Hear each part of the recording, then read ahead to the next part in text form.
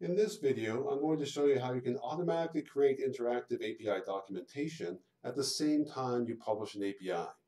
So currently, I'm logged in as the administrator, and I'm on the APIs page, and I can see that Acme Warehouse is currently disabled. Let's go ahead and enable it, and right now it's prompting me to create interactive documentation by uploading a WADL file. So here's the Acme Warehouse WADL file. I'll open it to give you a look. It's based on the WADL specification. It has a number of endpoints, methods of access, and some doc tags as well, all of which will be parsed in order to create our interactive doc. So I'll select that file, and I'll give it an endpoint within our documentation tree on the portal to store this.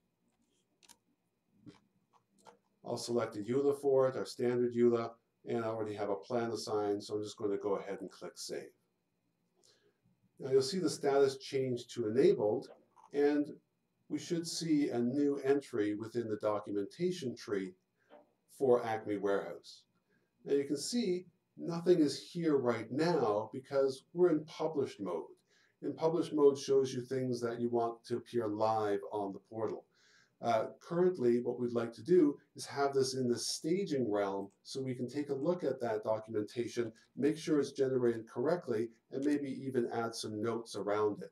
So if I go to my staging, you can see that at the bottom, I have Acme Warehouse. If I click on that, you can see the interactive doc that's been generated. I'll just toggle all to collapse it, and you can see the endpoints that are available. If I expand that again, you can see how I can use each of these endpoints. In fact, here's the doc tag that got read in. Here's some of the required values. All of this is available to me, generated automatically by the system by parsing that WADL file. Now, I might want to add a note in this case just by editing the section and specifying the fact that authentication is not required.